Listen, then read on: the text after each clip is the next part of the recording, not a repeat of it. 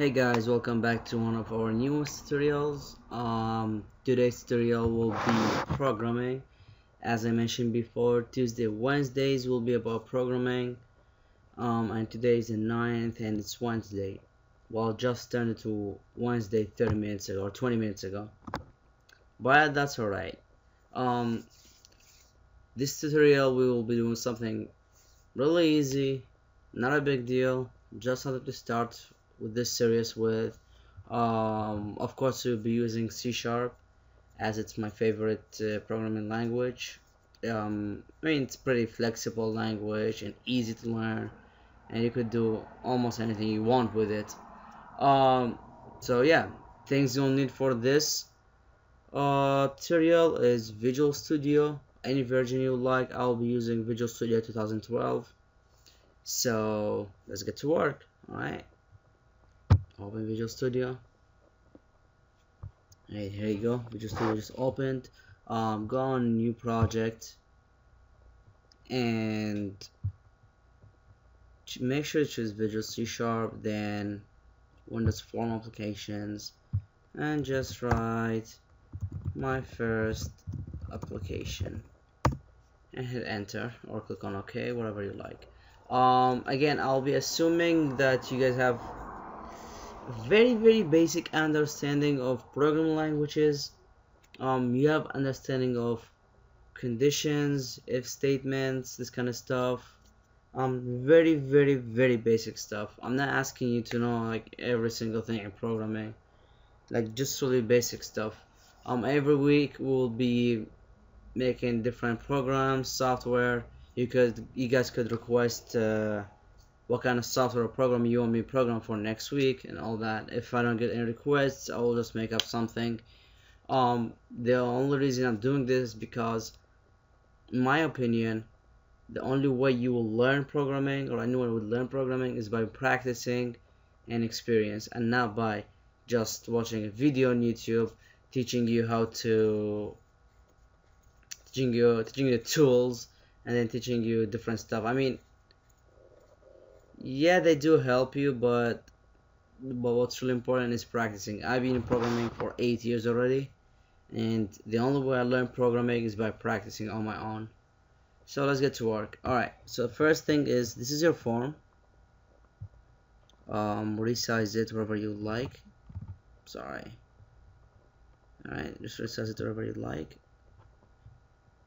And this program or application, whatever you want to call it, go ahead and call it. We will be making, you have two text boxes.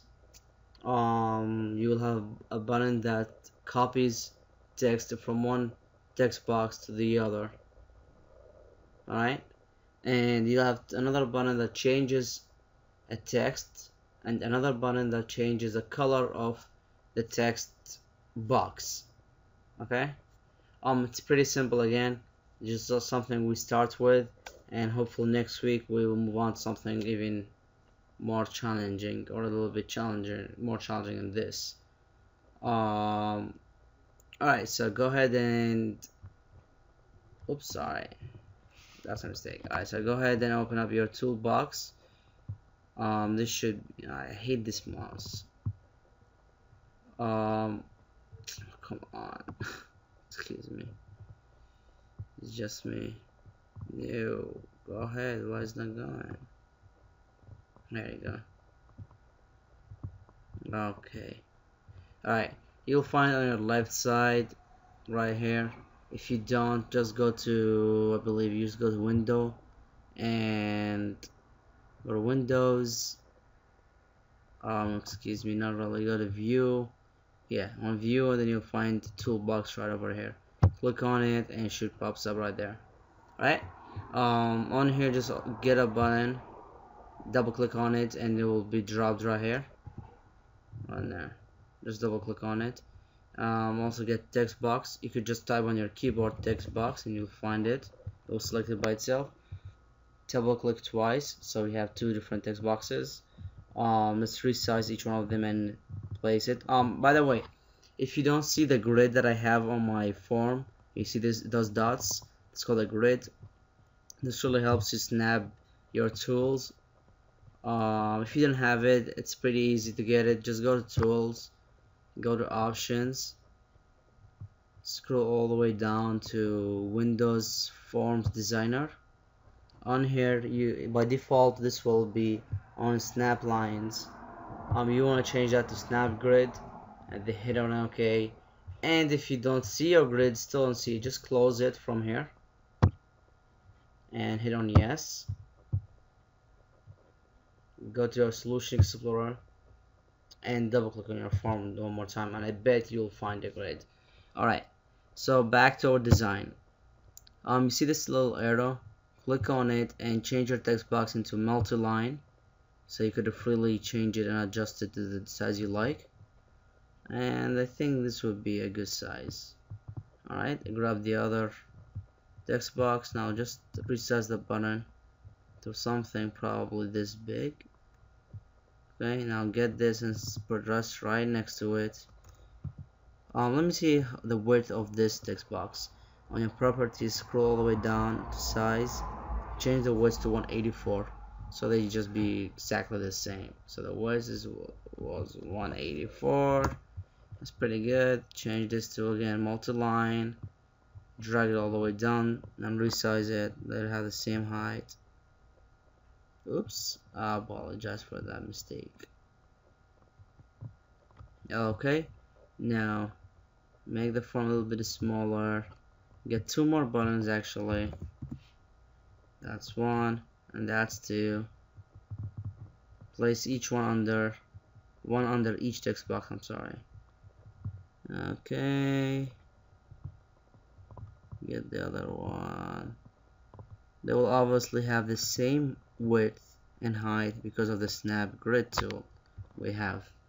Okay, now let's change the button one text to dash arrow and call it send. So this will send, or just that, actually that will be fine by itself.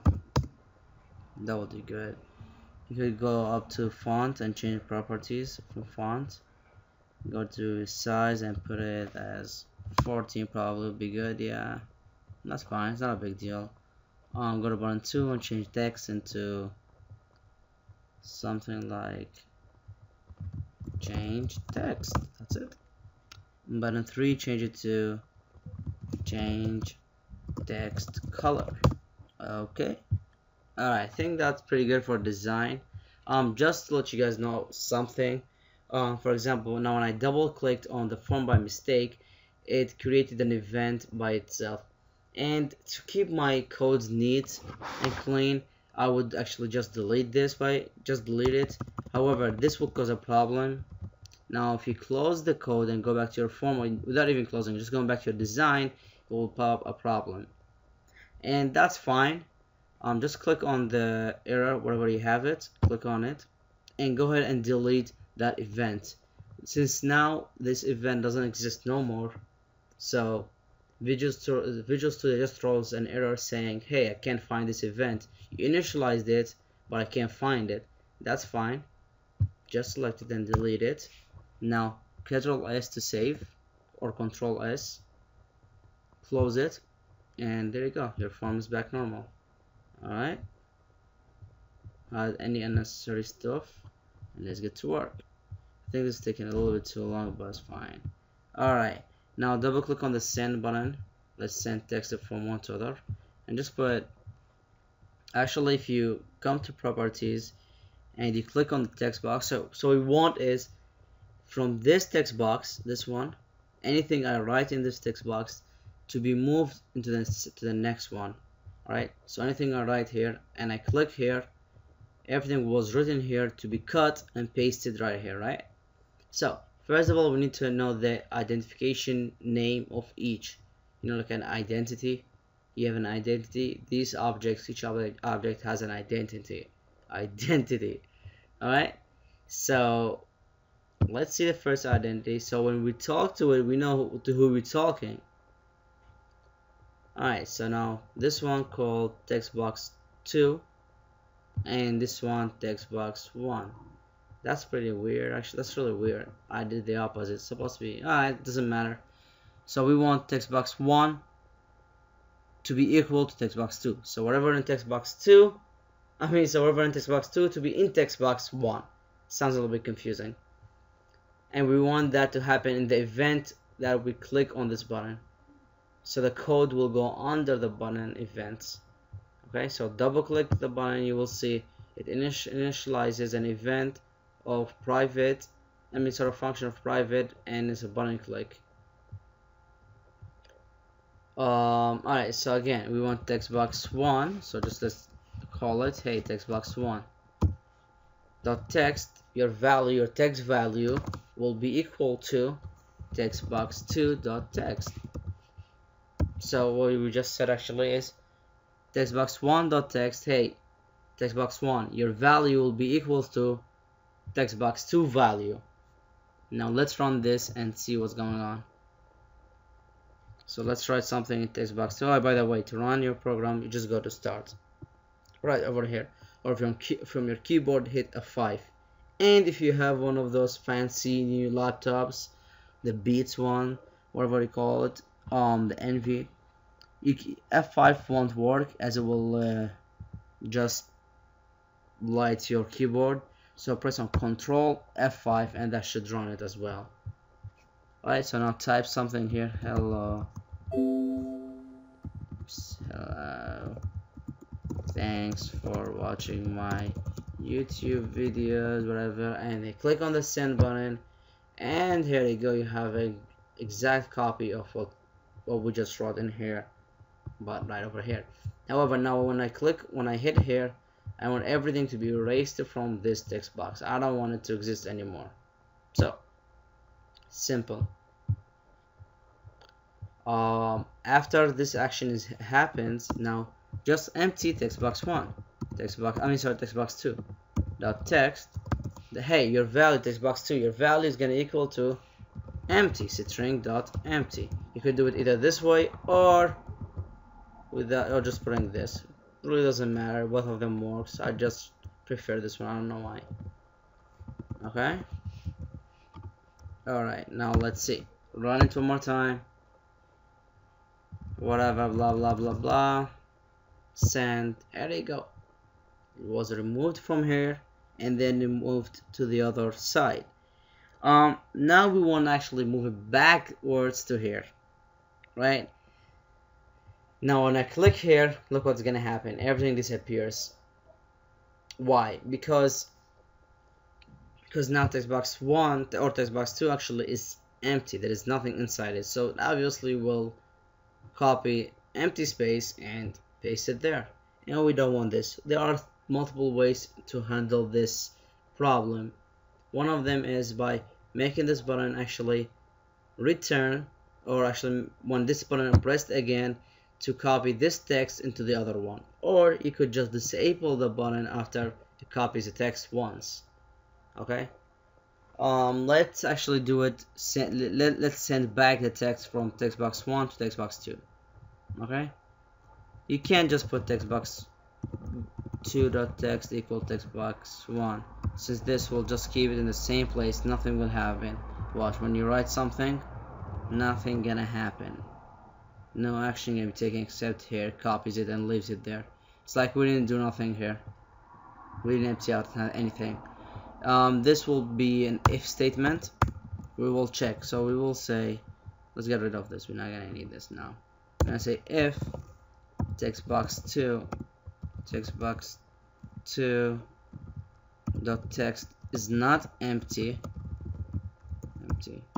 So if this is not empty, if there's something inside here, if something was written, we want to move the text from here to there.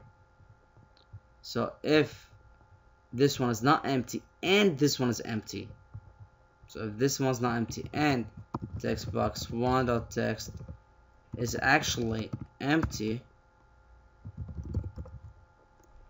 we want to move everything, we want to move everything from 2 to 1. Everything from 2 to 1. Text box 1 dot text equals text box 2 dot text. However, if, so we're gonna put else if text box 2 dot text is in fact empty, but the other one is not empty,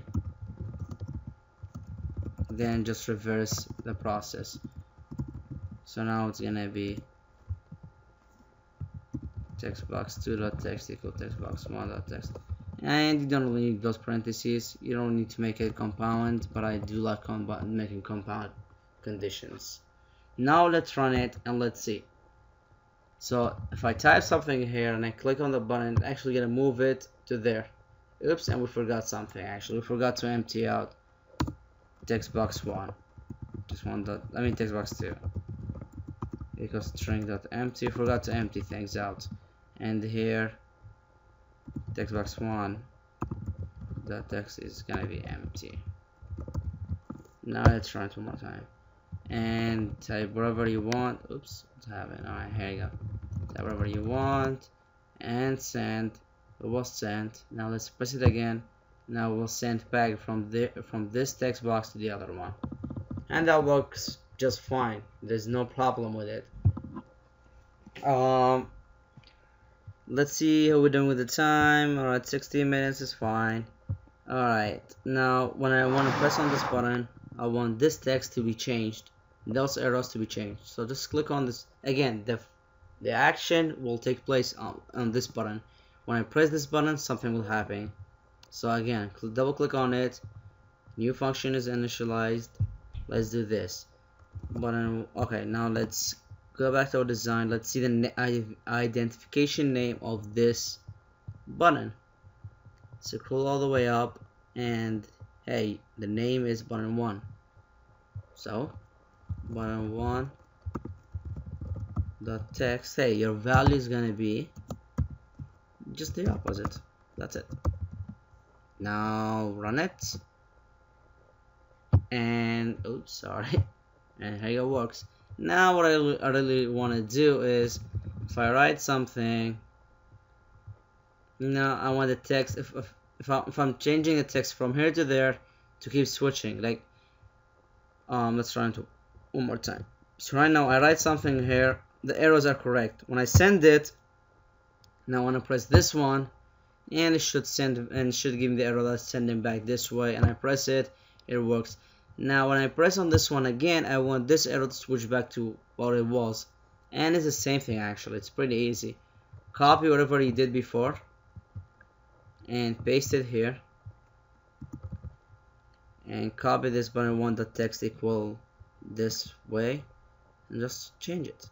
So here, if text box 2, so this one is correct. Now this, just switch it. Now let's see, run it. I think it's the opposite. Yeah, it's the opposite. Alright, so alright, now let's see.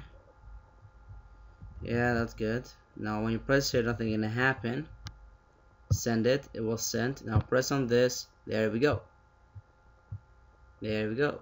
You could do this, and also on here you could also do it. Button 1.text equals, here is gonna be the opposite, so it's gonna be this way, because when you press it, it's just the button being pressed.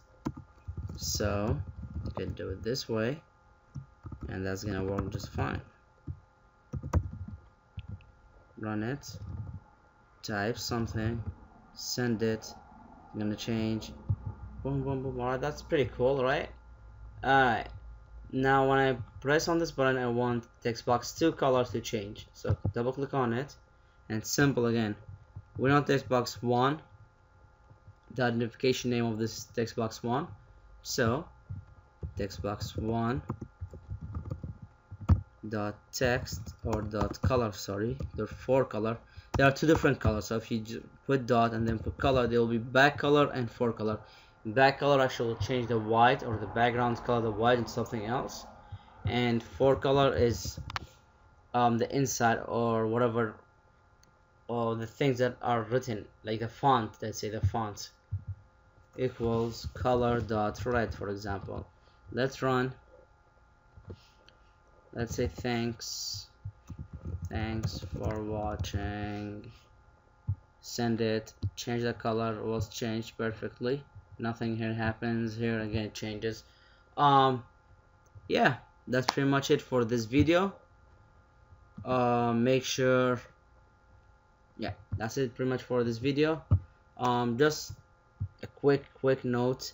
I know my videos take a while, like this one took 20 minutes, and it really doesn't require that much time to make such a simple software application, whatever you want to call it. But hey, I like to teach you guys everything like from scratch. So I take time explaining every single line like I did. That's the only reason my videos take a while and take too long. But I hope you guys are learning something from it, and I'll post this on my website, computertech.time-guard.com, and I'll post also the project files there so you could download it. Again, that's again, I'm sorry for the long videos, but I really like to make them this long. Those of you who knows me know all my videos are too long, and all of them are long, and but all of them has information, like, yeah. So thank you so much for your time. Please make sure to subscribe if you haven't already, give it a thumbs up, and share. Thank you.